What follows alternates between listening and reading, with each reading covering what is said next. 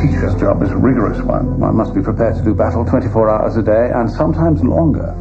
It was 30 years ago I accepted the post of professor at St. Benedict's School for Boys. Like young emperors, they were born to power and privilege.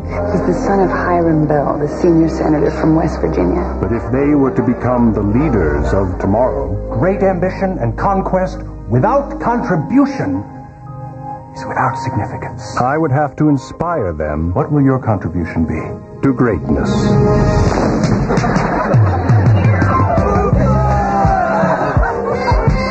It is not living that is important, but living rightly.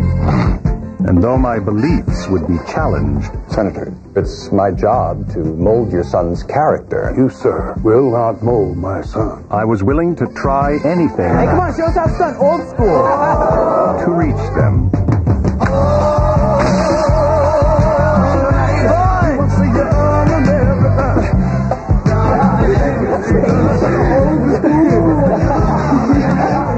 I said Mr. Hunter.